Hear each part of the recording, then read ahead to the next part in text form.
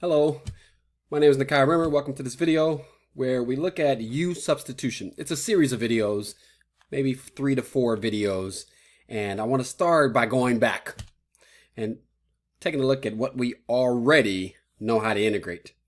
In these next 2 slides, we'll have constants K and C, and actually probably a capital A and an A and a B. But anyway, here we go.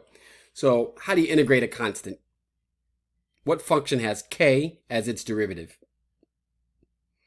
It's going to be Kx plus any random constant C. Then from there, you stepped up your game and you were able to integrate x raised to a number. And the way you did that was the power rule, but in reverse. Instead of using the power rule, we use the reverse of that, where we add 1 to the exponent and divide by the same thing. N actually is allowed to be any real number except for which one?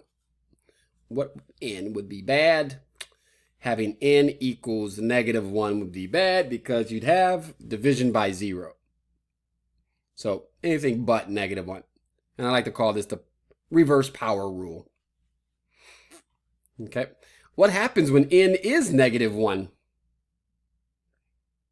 Well, a quick change on that, you'll see it. What is x to the -1? It's 1 over x. What function has 1 over x as its derivative? The natural log of x. Technically, we need absolute value bars in there. In case x ends up being negative, we can take the absolute value of it. All right, great. I guess next we should go to exponential. This is a special function. It has itself as its derivative and itself as its antiderivative, well, plus a constant. What about any constant raised to the x? Not e to the x, but like a to the x, where a is some constant that's greater than 0. How do you integrate 2 to the x? Well, there's a way you could do it, but this is all review. So I'm assuming you know this already. If you need to review it, we can spend time on it in lecture. But here we go. It is a to the x divided by the natural log of a plus a constant. Gotta make sure the a is positive though, because you're taking the natural log of a. Actually greater than 0. Yeah, strictly greater than 0. All right, we're doing great.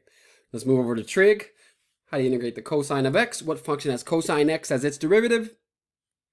Sine x plus a constant. What function has sine x as its derivative? Negative cosine x. What function has secant squared as its derivative? Tangent of x. All right, what about this guy? 1 over 1 plus x squared. That's somebody's derivative. Whose derivative is it? You got to go to the inverse trig for that one.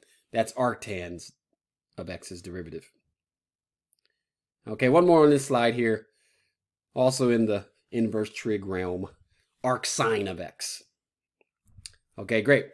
Now, on the next slide, what we're going to do is take some of these and introduce a constant in the mix. I want you to know that I don't want you to have to do U-substitution for such integrals that appear on this next slide.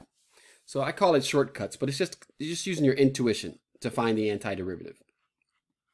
What function has cosine kx as its derivative? We just saw the function that has cosine of x as its derivative is sine of x. What does the k do? What does that multiplier k do? Without a substitution, I need you to be able to do this. So it should be kind of like before, sine of kx plus a constant. But that's not it though. If you were to take the derivative of sine of kx plus a constant, you don't get cosine of kx. There'd be an extra factor of k that would come in from the chain rule. And so we need to cancel that out by putting a 1 over k out front. Now the k comes in from the chain rule. It gets canceled by the 1 over k, and you got, how about the sine of kx? Well, we said negative cosine of x, so negative cosine of kx makes sense. Another 1 over k. How about e to the kx? It's going to be e to the kx, of course, right? That's how these exponentials work, but we're going to need a 1 over k. All right, how about 1 over ax plus b? A and b are constants. Okay.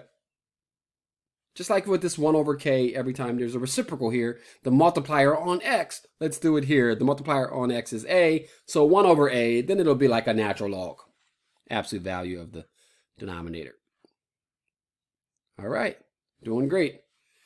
Couple more. These might not be as familiar in the inverse trig world. Like when a was a 1, this was arctan x's derivative, but when a is not necessarily a 1, what happens is, just like with these guys here, there's a 1 over a multiplier, but actually we'll need a x over a on the inside.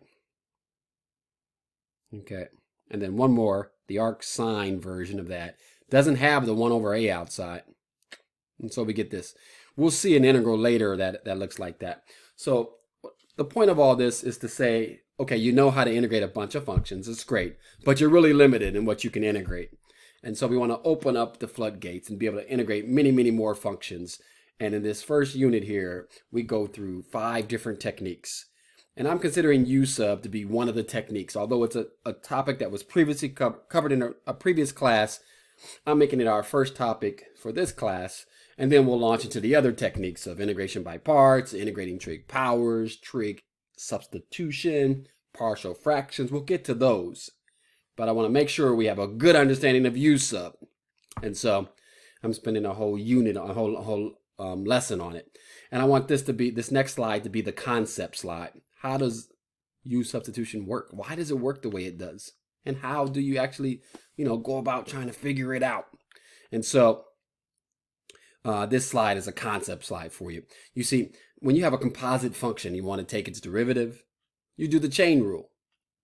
When you have a composite function, you want to take its antiderivative, that's built for U-substitution, that situation there. See, what we have here is a composite function, f of g of x, and it's multiplied by g prime of x, the derivative of that g of x function. How does this process work? Well, what you do in your first step is you let u equal g of x. Okay, g of x is the part of the integrand. Usually it's the inside function there, the function that is basically part of another function. Okay. After identifying what that should be, then the next step you should do is take its derivative. Okay. Taking the derivative of u equals g of x, that statement in step 1, you get du dx is g prime of x. At first, I want you to do it this way, but after a while, you just say, oh, I just write du. I take the derivative on the right-hand side, and I remember to put a dx on there. Why are we going through this? Because we have to sub. You see, the rest of that, g prime of x dx, the rest of the integrand there is what we consider to be the outside function. We have the inside function, and we have the outside function. U-sub is built when one part of the integral has its derivative as another part of the integral. And so, if not exactly its derivative, maybe some multiple of its derivative. All right, you take these steps 1 and 2, put them together. In step 3, sub everything in, and you end up with a new integral. Instead of being f of g of x, no, now it's going to be f of u. Instead of being g prime of x dx, now it's going to be du. F of u du is your new integral. And the whole point is that's supposed to be a simpler integral. Okay? Should be a simpler integral that you can integrate. Okay? All right, great. There's some technicalities, of course. We have to put them in there. The function u needs to be differential so you can take the derivative. And the range of that function, because when you plug a composite function, when you have a composite function with one guy plugged into another guy, you got to make sure the range of the inside function matches up with, the domain of the outside function. And then we need to make sure that, we can integrate it. So technically what happens is the range, call it I of G, the range of G is I, and we need to make sure that, F is continuous on that integral I. That's all technicalities we have to throw in there. Okay. All right. We're at 9 minutes here, halfway through, almost to 10 minutes. Let's go ahead and stop now. That's the concept of U-substitution. In the next video, we'll have a couple examples, walk you through the process. If you have any questions, don't be afraid to ask. I'm here to help. And I will see you in the next video.